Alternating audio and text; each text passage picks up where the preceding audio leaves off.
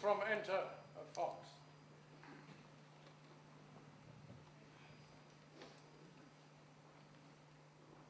Christmas morning, 1 a.m. Just back from midnight mass. For the first time, I found myself loathing the communion service. Sanctimonious paganism is what it seemed to be. Something furtive and nasty running through it. And before that, the business of clasping hands with other members of the congregation. People one has no reason for touching. No desire to touch, and yet one can't refuse an extended hand, especially if it's an ethnic one.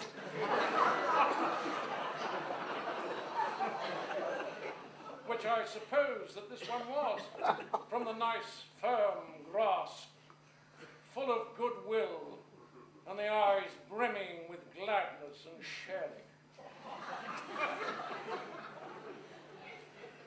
I wonder what my grasp felt like to him. Soft, nasty grasp.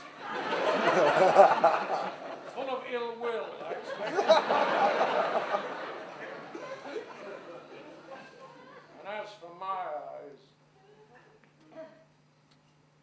there was an emotional wreck of a woman standing by the door where she'd been handing out the order of service sheets and candles that we had to light and hold. Why? I don't want to know. She was about 50, in loose, baggy trousers, a short anorak, and spangled slippers. Her face was swollen and heavily made up, her hair scraggy. During the service, she led in the hymns and the responses, always getting in a beat earlier than everyone else.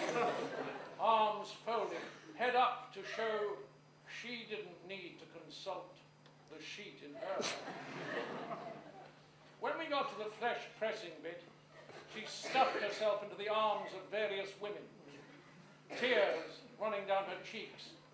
Then, when the vicar, an enormous young man with a moonish face and large spectacles, got to the blessing, she chattered away, nearly drowning him out. I thought at first it was to herself, but there was an awkwardly attentive younger woman standing near, so I suppose it must have been to her. At the end of the service, the vicar advanced with heavy, apprehensive tread to the door to wish Happy Christmas to the departing congregation, visibly bracing himself as she heaved herself at him, wrapped her arms around him like a wrestler. He let her tuck in for a bit, extricated himself with an experienced kiss and caress, got to the door, threw it to the pavement, leaving the field inside to her. She lunged about, embracing here, embracing there. I suppose her victims were known to her, but we did a large loop around her just made it safely out onto the pavement, and a comparatively sane handshake with the vicar, who I suppose can't be held responsible for the psychological makeup of his parishioners, though it can for the imbecility of his sermon. Shot through with a weird gynecological imagery.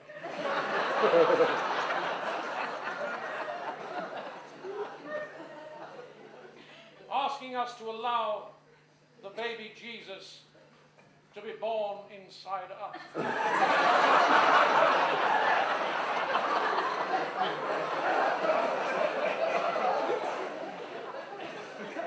I've always liked Christmas services before, for the usual reasons, I expect. I think of my parents. My mother, gaunt with cancer and dying during her last Christmas, insisting on going to church on Christmas morning. Rightly so. The pain would have been the pain wherever she was. So why not be there where she'd always been on Christmas morning? Her husband and two of her sons beside her, and her memories of other Christmases with her parents. So the generations keeping in touch, the living and the dying with the dead.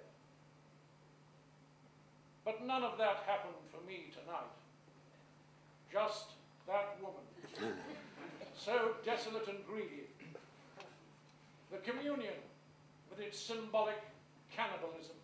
The great white disk of pseudo bread, the cheap and shiny chalice and goblets.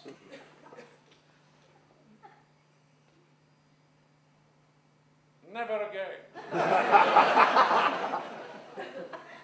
I shall never enter a church again, except to look at the architecture and read the memorial plaques, but never for a service,